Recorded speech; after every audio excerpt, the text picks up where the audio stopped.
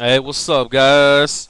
MMA fans, MMA fans all across the globe, all across the world. I'm coming at you again, back at it, basically to talk about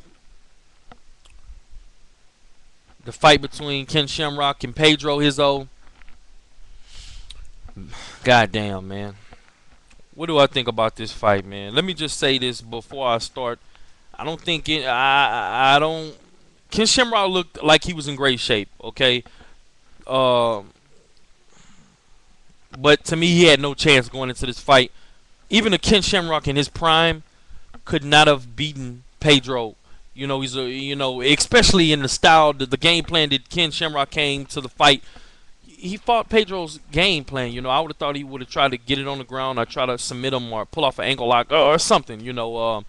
Ken Shamrock has really strayed away from the thing that has made him, who he is today. Anyways, what people really kind of know him for was those ankle locks. And Ken Shamrock is just, I don't know, he's basically just trying to be a stand-up fighter nowadays, and I think that's his downfall.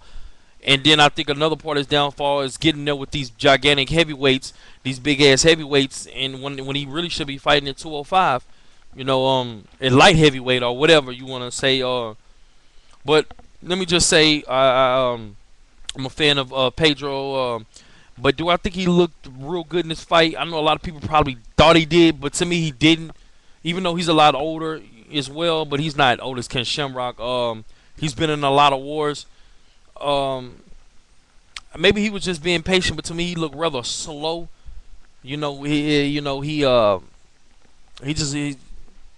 man, I don't know, man. I don't know. It was just something that made me think that he looked okay. He didn't look bad. He just didn't look that good.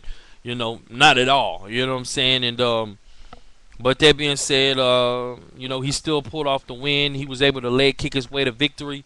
He hit Ken with a couple of big shots. With the hands, but it didn't look like, it kind of made, of course it probably, stung a little bit, and kind of hurt, but I don't think it really, I don't think it really had him dazed. And it was just the leg kicks, man, that did it. It was the leg kicks that really, chopped Ken Shamrock down. You could see as he fell in pain, like I can't take another leg kick. That's it. And I think the referee probably should have stopped it right then and there when he fell to the ground. He kind of had to look in his eye like, "Oh shit, don't kick me no more." But instead, Pedro was able to get one last lick in, punched him hard in the face. But I know a lot of people think that Ken Shamrock should retire. I really don't know what I think. I just think if he's gonna can continue to compete with some of these guys with world class striking, and especially at the age that he is, he needs to consider dropping down a weight class, because to me he's a small heavyweight, and there's very big heavyweights out there nowadays. And his health doesn't seem like it's an issue. He doesn't seem like he's in that bad shape. He doesn't seem like he's in bad shape. To me he's in great shape for a 46-year-old. Um, um, it's the thing, man. A lot of people expect so much from Ken Shamrock, but Ken Shamrock has never been a great fighter, in my opinion. He was just overly hyped by the UFC. Who has Ken Shamrock really beaten, and for us to really be expecting Ken Shamrock to go in and pull off some spectacular things?